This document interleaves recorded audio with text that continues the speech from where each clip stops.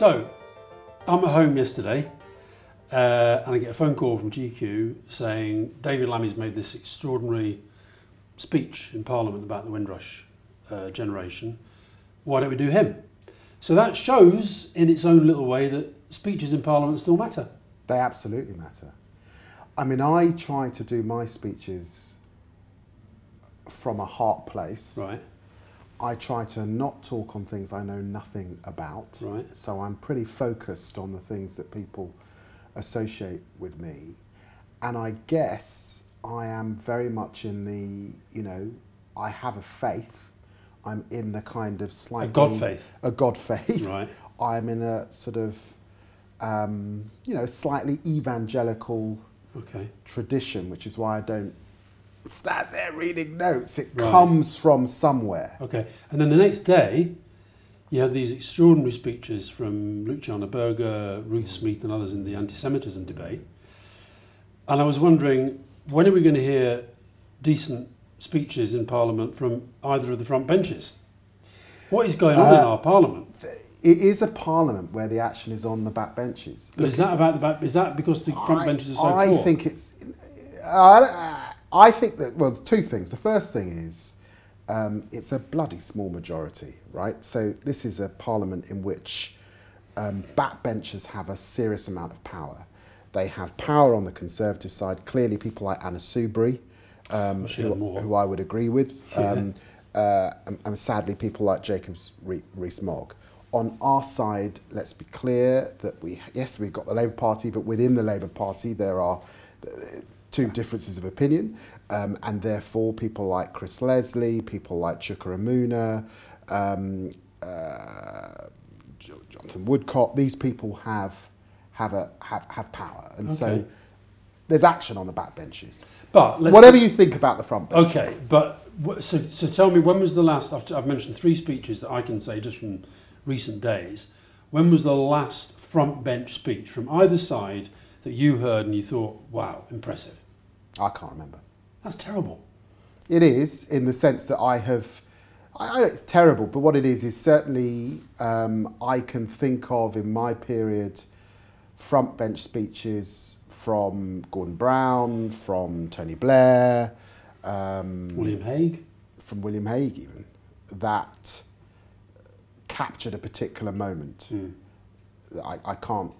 Front benches have not been able to do that in the recent times. I mean, have you ever felt that politics is as bad as it is at the moment? Or is that just me getting old? No. Politics is terrible. Politics is... I never imagined that politics would be where it is. We are fractured, divided, extreme in places on both sides. Weakly led on both sides? Leadership is found in lots of different places. Then it's not just found in the sort of, it's not in terribly hierarchical in some senses actually. All the dust is up in the air and it hasn't settled basically, as both the country and the political establishment. And you know, there are definitely days when I sort of think, why am I doing this? This is taking its toll. Am I getting anywhere? And actually some of the forces out there I would describe as almost evil. I mean, they're evil. So... Well, you talk about racist forces, xenophobia, racism, a serious amount of malevolence. So where's that all coming from, do you think? People say social media, but it's not social media, is it? It doesn't start with social media, does it? It starts with a period of time in which a significant chunk of the country is left behind. That is both a north-south divide, it seems to me. It is... You're in the south, in one of the poorest parts of the south in some ways. I am, but I recognise that if you are in parts of Rotherham, if you are in a seaside town, if you are in places very different to Tottenham, even though in London terms, obviously I represent a very, very tough, poor seat in many ways, you are out of the story. Right. There is, I think, the story is about an asset class, people who have nice houses in London, who have relative wealth, people who are, you know, pretty well educated, went to Russell Group, they've got a lot, but quite a lot of people who are not in that story. And then the other side of that is also the millennials. But even those people, they may feel left behind, but malevolence, or evil as you call it, most people aren't that. No, they're not. So where's that coming from? So you then put into the mix forces that seek to exploit those people over the last 10 years. So clearly, since the economic downturn, there's an old story, which is the reason your life is not what you thought it would be is because these people robbed you, these people took your job. The bankers? Or the I'm now talking about the immigrants. So or both. You could cut it both ways. Yeah. These people have it and you don't have it. And clearly, it seems to me, from what I see and feel, that social media drives that. Ventilates it. Ventilates it. And indeed, it's clear that there are external forces in other countries, like Russia, who want to amplify that. I see my tweets sometimes amplified in order to sort of encourage this tribal war. So UKIP, right-wing press, they're the kind of domestic forces, then you've got these other international forces pushing this kind of malevolence into our politics. I think so, and I think there's also a kind of really depressing, supine, liberal middle class who acquiesce and put up with it, and there are institutions of state, big important ones, like the BBC, that do not appear to be as impartial, as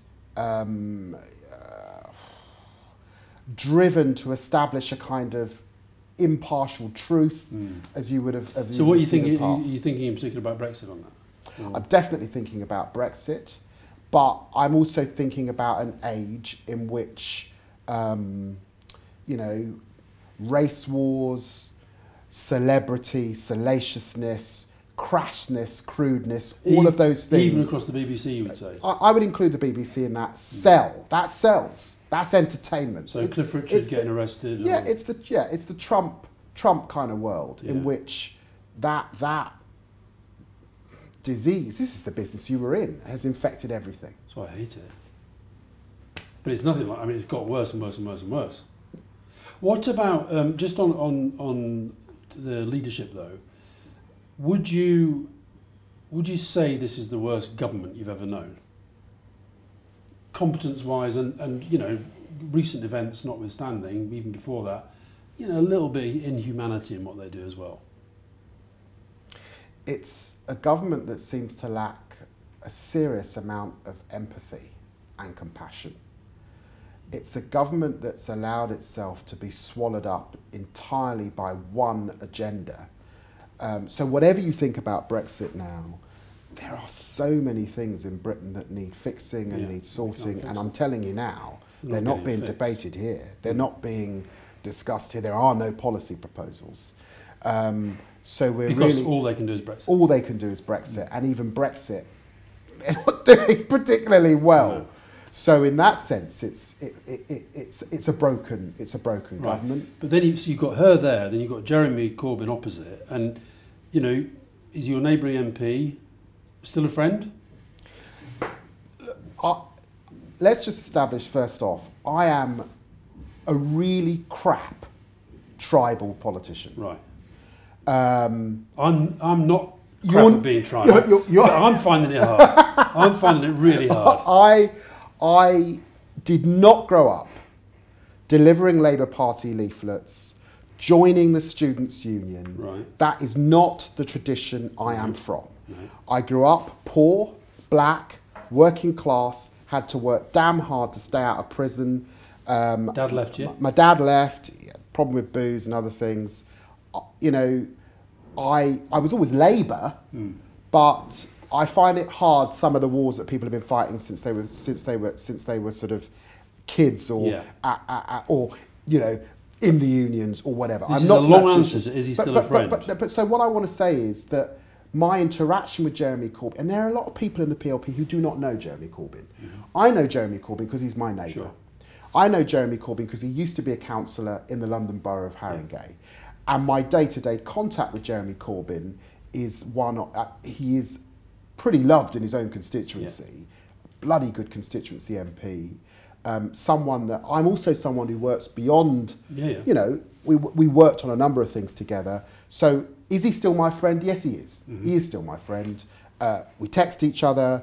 We have, you know, we talk about the theatre and things that, you know, way beyond politics. He is still my friend, yes. And can you imagine him being Prime Minister? I think Jeremy Corbyn's going to be Prime Minister. My take on this... You do think he'll be Prime Minister? Yes, and people, I've been saying that for a very long time. And do you think he'd be a good Prime Minister? Do you feel comfortable at the idea that Jeremy Corbyn's going to be Prime Minister? On behalf of my constituents, yes, Alastair, because my constituents want some socialism. That's what they want. Will it work? I don't know. Is the experience necessary to deliver change fully there across our front bench? Question marks. Could you name them all? But I've said to you, I don't want to play that game. But in terms of the agenda, up for something different, and also in terms of being prepared to say that the centrist project ran into the sand and ran out of ideas and felt quite shrill by the end, I think I'm very, very up for saying that. So, you know, in that sense, when Jeremy says he thinks the centre ground has moved, I think there's some legitimacy in that.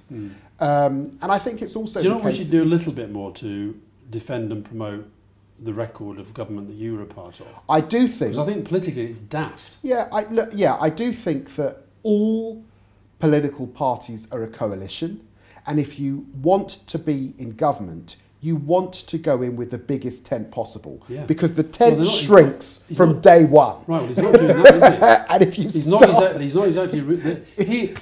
His people are not exactly reaching out to build a bigger tent. They're basically saying, if you don't love being inside this tent, you can piss off. That is the feeling people who are not in the tent get. And that's no way to win an election.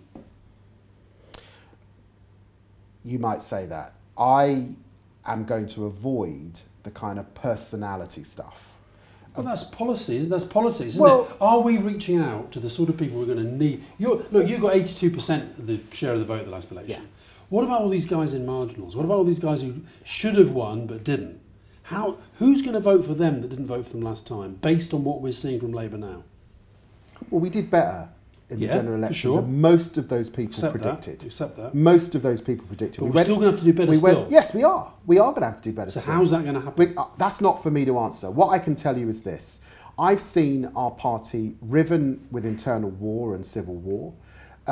We came out of the Brexit vote fighting to try and a group of people try and get rid of Jeremy Corbyn. I understand why that happened, but I didn't participate in it.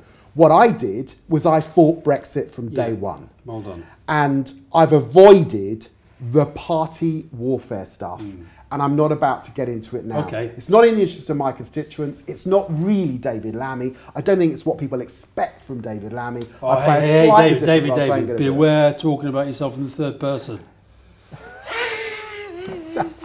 I don't think I'm not quite gone mad. But what I'm saying is, I just don't think I'm not the best party animal. I understand. Right, okay, but Brexit. So Brexit, you cannot be happy with the way the Labour Party has handled Brexit. No, I'm not. I mean, it's dire. No, I'm not. Look, I think that... you think it's a disaster? What we're seeing is a tyranny, basically. It's a tyranny that is bound to end in deep economic problems for many poor and working people across the country. So why is the Labour Party not doing more to stand up against it? Yeah, look, I'm absolutely clear that I think the best thing for us to be is in Europe. I think that the Labour Party has to be internationalist. The Labour Party has also got to stand up to some of the forces behind Brexit, which I find to be racist and xenophobic.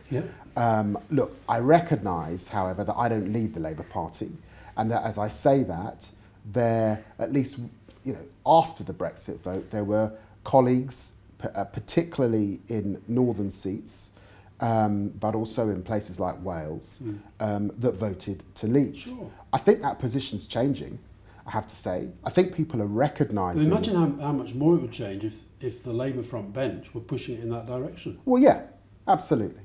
So, and he's our most left-wing leader ever, and yet in my view, not properly opposing an incredibly right-wing agenda now. Yeah. Which is what Brexit's going to be. But again, Alastair, this is where you and I might be slightly different. I have simply tried to stay on the issues. I've been absolutely clear where I sit in the ground. Yeah. I've voted against Article 50. Yeah, I've voted against party positions. Yeah. I've watched party positions moved, but I've not personalised it. I've Okay. not personalised it in relation to Keir but he's the Starmer leader. or in relation to Jeremy. Okay, I understand that, but let's... So I've been slightly different to some. Sure. That's all I'm saying. No, I try not to be personal. Yeah. But I think on the issue, I feel it so strongly that my tribalism really is being tested on all sorts of things, anti-Semitism, this and other things. But when it comes to the deal, would you feel, as I feel, that if the Labour Party facilitates what we already know is going to be a bad deal... I'll be voting against it. No, but would you? I don't know if I could stay in the party on that basis. I'll have to consider that at the time. But I felt a foreigner in my own party from day one. What, June the 24th? Absolutely, absolutely. I felt very, very lonely indeed. Because I said it was madness right from the beginning. And still think it's madness. Could you ever imagine not being Labour? You say you're not tribal, but could you ever imagine not being Labour? I find it hard, but... I think that the Labour Party is the best vehicle for progressive change in our country. Yeah. However, that does not make it a kind of ordained permanent feature necessarily of politics. Parties come and parties go in our history. That can happen.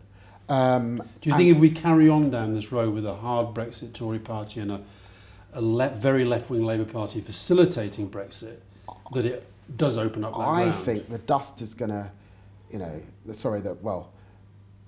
the rubber's going to hit the road in the autumn when we get a deal, and I suspect it's going to be a crap deal. Has to be. There's no other deal on offer. Because any negotiation I've been into, if you're on your knees from day one, the deal ain't going to be very good, right?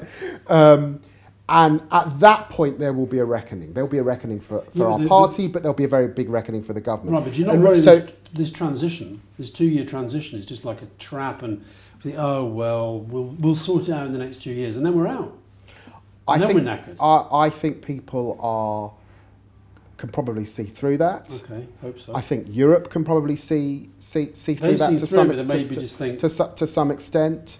I still think the rubber's going to hit the road in the autumn, and at that point we will see where the Labour Party is. So do you think there is a possibility that we might not leave?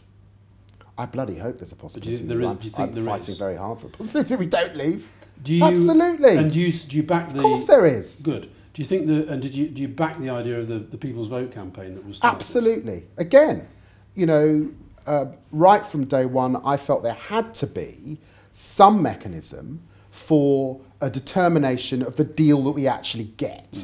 Okay. And that seems to me either Parliament or it's the people voting on that deal. Yeah.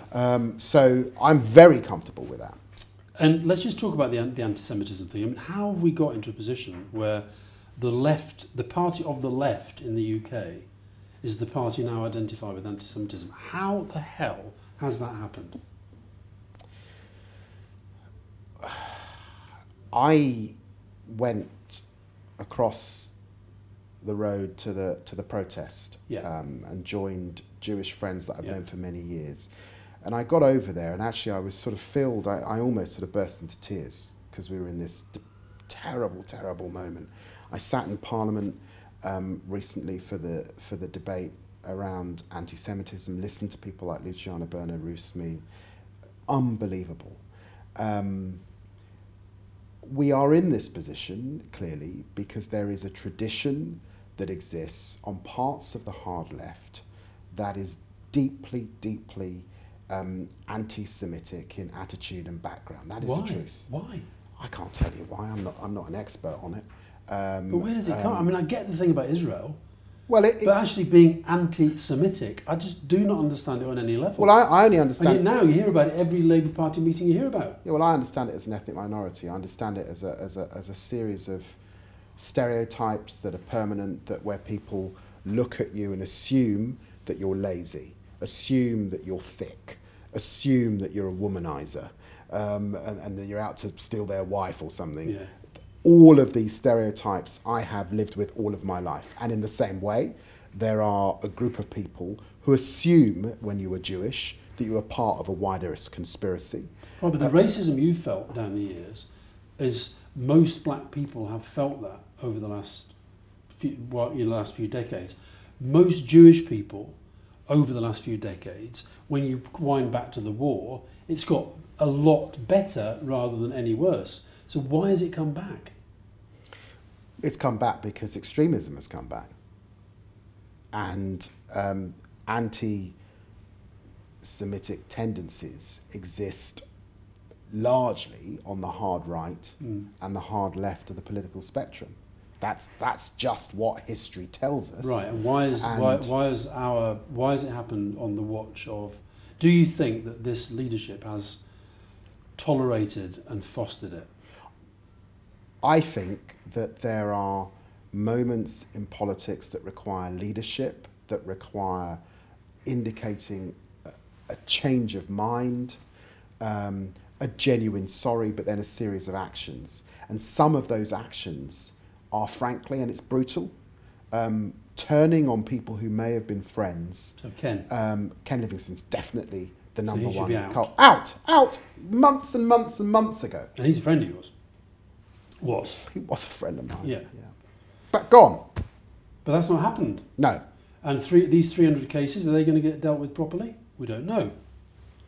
That's what I say about tolerating. Well, fostering. We have lost a community that I think will not be coming back anytime soon. I represent the Stamford Hill area of London. Is that your seat? That's in my seat. Wow. And Diane Abbott's seat. Stamford Hill is in two places. Right. You know, it's across Haringey and Hackney. And they normally generally they vote for you. No, those people vote for me. Yeah. Are you losing them? Of course. There's deep trauma in Jewish communities in relation to and what's they're not happened. rich. Deep. They're very poor community. Very poor community. Who need actually a good Labour government. Let's be clear about that. But you know, the ball has run away from us, and it will take serious leadership. And let me just be absolutely clear: those who suggested online that I should be deselected for joining protest with a minority group Incredible. are out of their minds. I will never ever stop standing with Jewish friends. You know, I have spent my whole political career standing with minorities. There is a powerful tradition in this country, in the United States, where Martin Luther King marched with Jewish support, relied on Jewish support for things like the NAACP and civil rights fights like Brown versus Education. Nelson Mandela and the ANC, many of those who were arrested in 1963 alongside Mandela were Jewish. And there is a tradition in this country. I think of Stephen Lawrence and John Sentamu and Richard Stone on that inquiry because of that powerful bond that we exist. So the idea that people can tell me now in the Labour Party that I should be deselected is an outrage. I agree. But I saw an interview with Jeremy Corbyn where that point was raised, and his answer was not a great defence of David Lammy. He basically said, well, if he's deselected, it shouldn't be for that. Which sort of left me feeling, oh, what does he want him deselected for then? Why doesn't he just deal with his deselection thing? I think it's horrible to hold over MPs, the idea that you're going to sort of turf them out. I just, let the electorate do that. I just think, unless there's some really grievous stuff. But it's part of the politics of the hard left again. It is. And that's what they care about. It is, and in your view, and I'm not asking you to criticise Jeremy, in your view, a lot of those people who've either come into the party and the ones who are the real kind of true believers, are they really, really focused more on power in the party or power in the country? What really gets them going?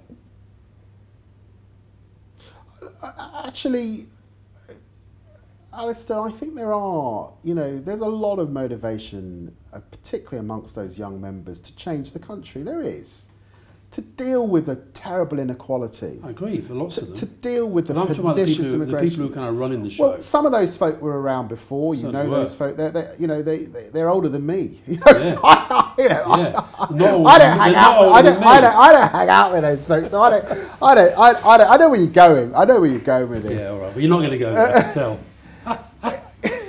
Listen, let me bring you back to stuff that you do want to talk about.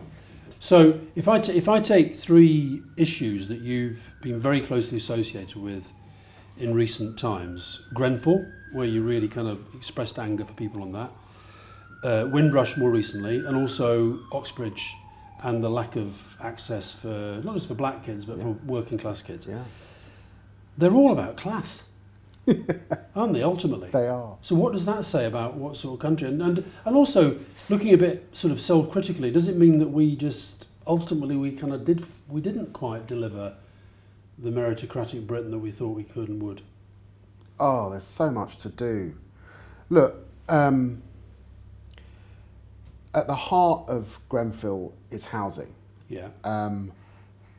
The new Labour government that I was part of did not deliver really on housing. And housing has is now up there almost alongside education. I'm thinking of constituents who almost are struggling to get an education because they've got nowhere to revise, nowhere to work, they're hand to mouth, they're in rented accommodation. It's a nightmare. And for people to burn to death, and for that to, a friend of mine lost their life in that fire, I thought that was a huge moment where Britain had to sort of wake up to a reality. And do you think we have? No. No. No, I don't. So there was an opportunity. There was just a moment after that general election. And then very quickly it turned to this kind of othering. People started to talk about, oh, but they're immigrants, why were they there? Yeah. It's got very political, Kensington, Chelsea, and all the rest of it. So I mean, look, Isn't it also a danger that these really big things happen, like Windrush at the moment, everybody gets very aerated about it, and then we move on to the next big thing? There is, but that's back to the Trump style of politics. But you made the connection, which is class. Yeah. Which is the pernicious fact that what remains in our country is a reality of people positioned in a certain place. And for me, I say, look, we've lost a powerful sense of what is the good life, what is a quality life. And actually, even when we do talk about class, what we really say, what we really want to talk about is social mobility. We really want to say, or the middle classes want to say, we want some of you to come and join us.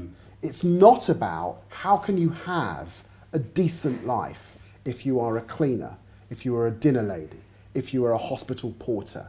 What's the kind of quality of life? What's the promise for you and your family? I think we've lost sight of that, and that runs across all the issues. That's why it's an outrage, an absolute scandal that the London boroughs of Richmond and Barnet send more people to Oxbridge than Leeds, Sheffield, Liverpool, Manchester combined. And that's not to do with colour. No, that's got nothing to do with colour. That's to do with being working class. And actually, even when kids do get the grades, they don't go, and when they do go, they don't get in, and then you're surprised that they don't apply. And we've not dealt with that. And it's not about an elite education, because actually, if you just go across the pond to Harvard and Yale, why are they cracking it? Why have they got kids from Ohio and Arkansas? Why have they got black kids from Harlem and Watts? Why are they able to offer bursaries? Come for free if you're bright. We want you to be here. Right, so what's but the Oxford answer? and Cambridge not so able why to are do they the and same. we're not? Because we are too class bound. Because we are elitist and not elite. That's the difference. Pull up the drawbridge from underneath you. And actually, worse than that, allow middle class people to buy their way to have this access. And how do they do that? They send their kids to public schools, they pay their kids with tutors, they move into certain areas, and they elbow their way into this, and the state is not active enough stopping that nonsense, or at least ensuring that there's a fair equity for other folk. And that's what you've got me now. That's what animates me. Yeah. But it's going backwards. Do you feel it's going backwards? Yes. Yeah. It's do you think we took it forward? Did we at least move in the right direction, even if we didn't do enough? On social mobility, I'm talking about. In a time when the economy was expanding and there was 10 successive quarters of growth, we took it forward. Right. But we did not, I don't think, sufficiently, looking back on it, make sufficient structural change. Yeah. I think we bought way too much into private sector. The private sector, particularly wealth at the top. The structural changes that were needed between north and south. The engines of growth that cannot solely be about the public sector, actually, it seems to me. Right. And some of the systemic ways in which you have to take on the establishment and be desperately unpopular, I don't think we did enough of in hindsight. Okay. Did you enjoy being a minister? Did you prefer being a backbencher, or did you enjoy being a minister? You quite like outrage, don't you? You like a bit of passion. What I would say is this, and this I'm going to talk really honestly and really personally. I think there are a ton of black guys in this country, black and brown people, particularly men, who aren't great at having a drink after work, don't always understand the wheels within wheels that exist in their workplace, don't always get the breaks that they might have got, and if they do get them, can't always make the most of those opportunities. And sometimes you can have the best conversation with a black minicab driver who is so happy because he's running his little minicab. He hasn't got to deal anymore with the boss and the workplace and all the rest of it. And there is definitely a part of David Lammy that's a bit like that. I've said to you, I'm not the best tribal politician. What animates me is affecting change for people. I think I'm a pretty good campaigner, but do you enjoy that more than? Well, and I'm also not very good at licking arse. You know, in politics, you have to lick a lot of backside. Who? Oh God, you've got to, you know, above you, you know, you've got to blow hot air up the Prime Minister or the leader or the Minister and all the rest of it. No, I'm not personalising. I'm just saying Jeremy. That's how politics works often. No, he doesn't. And so I mean, I also think if you're a junior minister doing a lot of grind and getting a lot of grind, you know, in some ways that's a bit thankless. Yeah. So basically, you didn't enjoy it that much. And you do like being a campaigner. I enjoyed making change in the areas that I was responsible for. You know, higher education, wonderful. Yeah. Culture, you know, all of the things I was responsible for, I did enjoy, but sometimes it was a grind. I couldn't always get there. I couldn't always achieve the things I wanted. I wasn't senior, particularly. I'm now much more seasoned. I know how the thing works. Right. I know how to affect change. So I'm my own person. If Jeremy does become Prime Minister, would you like to be in the cabinet, senior minister, whatever? What I want to do is use the power I've got to affect change. Cabinet. Generally speaking, in government, you have to be on the front benches to make things happen. Yeah, so you'd rather do that. But you have to be pretty senior on the front benches to make things happen. Yeah. It's hard, thankless work. So if you're saying, do I relish it? I relish the ability to make people's lives better, but I have 3 kids and a wife at home. There's usually a sacrifice, as you know, at that top level. So let's see. Right. I don't have that today. I've got balance in my life today. Okay.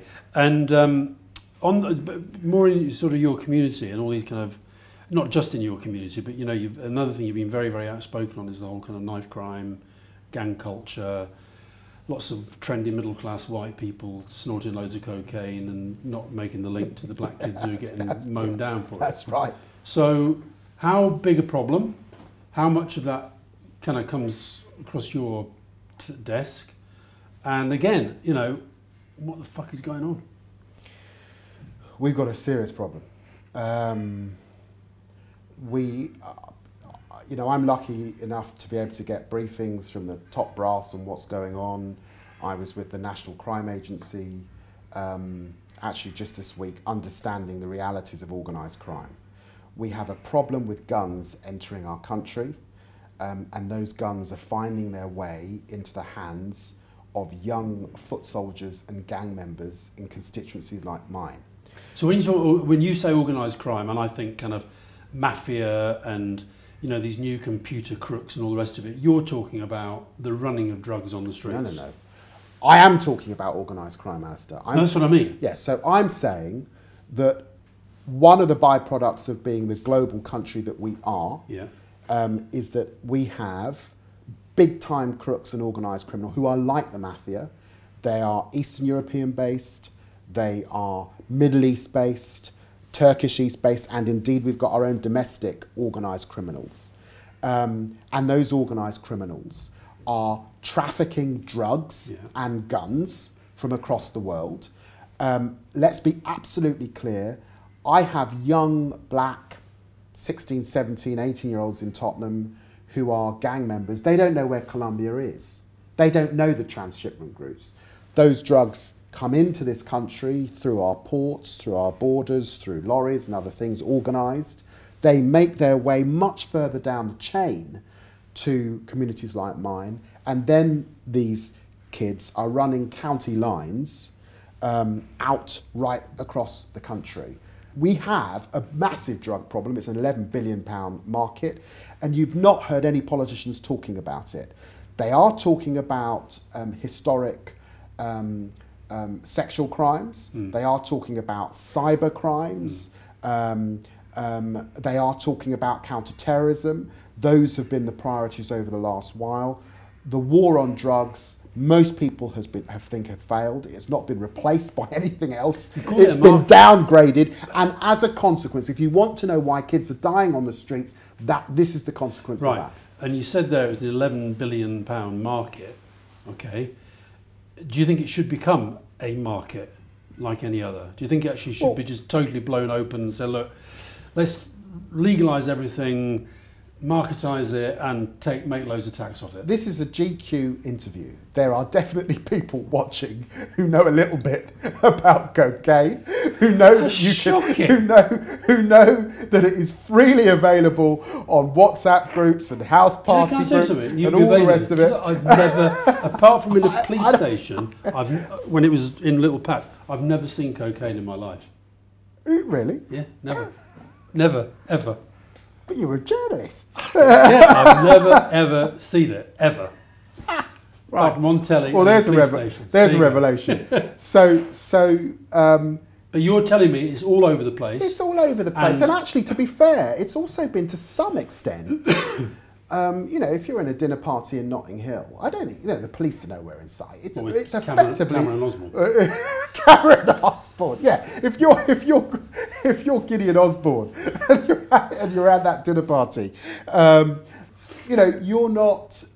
The police are nowhere in sight. You're not going to get arrested. So in a sense, it has almost been decriminalised for those communities. For the white community. Absolutely. For the middle class rich. Yeah, community. Absolutely. But if you're white in Salford or you're black in Tottenham and you're walking down the high road and you're going to get a bloody criminal record and you're going to get banged up. So the point is, the war on drugs isn't happening. So that's a class issue too. And we do need to have a proper debate about decriminalisation. We do. We've got to be honest about it. Yeah. Whew. What a bloody world we're in. Royal wedding. Talking of class, do you care? Do your people care? Does Tottenham care? Well, I actually like. There are these anomalies, and I'm kind of into the royalty. I think the Queen does a great job. I do. Yeah, I do.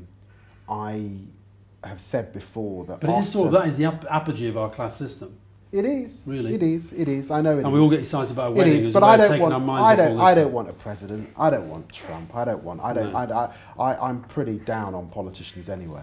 Trump in a word. And I certainly like Meghan Markle. So I'm up for what is to come. I can't wait to see Meghan's family arrive in Windsor for the wedding, and and then I Meghan's think offspring as well. A lot of my constituents are taking great joy because we can finally have a royal of colour. Well, my kids are of mixed race heritage, and they will see themselves reflected in the new royal family. Yeah. That's good. That's important. You mentioned Trump. Trump in a word. We don't want to give him more than a word. I don't think I can say the word on camera. Okay. I think he's the biggest. He's the biggest narcissist on the planet. Right. And that is dangerous. When you get into one of those top jobs and your single obsession is you. You. Every single tweet comes back to him. Every single policy comes back to him. When you've got former leaders and directors of the FBI talking almost like having it's like a mafia boss, and it also comes back to the business. This is deeply, deeply corrosive and corrupt. Putin in a word? Putin's probably the best chess player in the world. That is very, Gary very... Kasparov says that's not true. This is a poker player. On a global political level, he is outmanoeuvring many of us, deeply worrying. Another sinister narcissist, by all accounts as well, but clever. And I have to say, when you line up the people who lead this country as against the likes of Putin, and you talk about a deficit in leadership, that's a big issue for us. And if Jeremy became Prime Minister... Back to Jeremy! Seriously, if he becomes Prime Minister, he's in his pocket already. Let's see. Don't you think he didn't exactly handle the Russian poisoning and the Syria terribly well, did he? Let's be honest. I'm going to stick to my policy envelope, which is generally speaking crime, education, class. Yeah, but we're talking about the guy who's going to be Prime Minister. And foreign policy is a big part of that. Let's see what happens. Okay. I've said, I think people are up for socialism. Macron in a word. I hope Macron succeeds. I hope I genuinely You're really resisting my one word thing, aren't you? Sorry? You're really resisting my one word thing. Am I meant to go one word? You hope he succeeds, yeah. Yeah. Theresa in a word. Weak. Weak, frozen. Lacking that humanity you need for politics. Yeah. Okay. So I must ask you about this, because I didn't...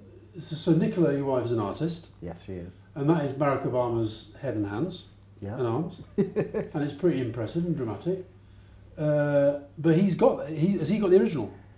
Well, Nicola followed the 2008 campaign. She was on his, let into the team, behind the scenes. Spent 6 months in and around with him, and she produced a series of work. This is one of 7 prints.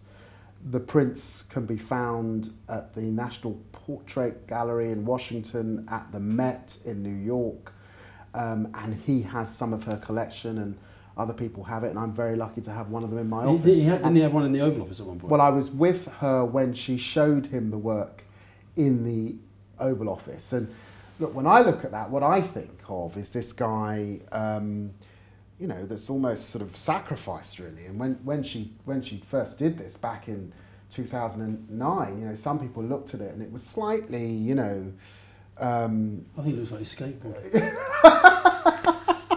Well, when he saw it, I hope he doesn't mind me saying this.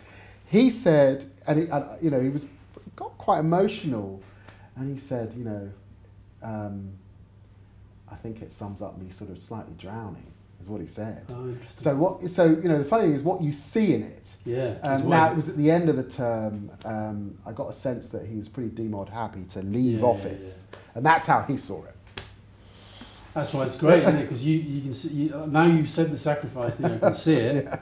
But can you see what I mean about it? He's being kind of athletic, he's balancing, and he's... no, it's great. Well, it actually comes from one of his speeches where he's obviously a great orator, and he's holding the audience as you do, which is a wonderful Who do you think's got a nicer voice, Donald Trump or Barack Obama? Who do you think is a better leader, Bill Clinton or Barack Obama? Look, I am so into Barack Obama. He's such a great guy, such a nice guy. Was he at Harvard when you were there? We were not at Harvard at the same time, but I got to know him because he reached out to me when I was in government. Oh, I see, right. And him and another good friend of mine, Deval Patrick, who was wanted to be the governor of Massachusetts, black also, were just really interested in what's government like. And so we became friends and stayed in contact. And the rest is history, really. So that's how we got to know each other, and we've remained very much in contact. What is it about the Americans that, I mean, there's Trump sort of abusing him the whole time, abusing Hillary the whole time, abusing Bill the whole time. They never answer back. Obama never answers back. Well, he's still playing by the rules. Yes. With the president who doesn't play by the rules. Yeah, I know, but then you sort of you just lower yourself down to that horrible common denominator, and it all becomes incredibly grubby and nasty and horrible. And the general view is that former presidents have to rise above that. Yeah. I mean, Hillary doesn't fall into that category, but for Bill and Obama, they have to sort of rise above that. We don't want them grubbing around with Trump. Yeah. So finally, Mr. Lammy, or David Lammy as you call yourself, the Archbishop of Canterbury failed to persuade me that I should do God. So just tell me about this God thing. Yeah. God for me is cultural. It goes back to growing up poor, growing up in a context of dislocation, which was common for a lot of sort of second generation black West Indian immigrants.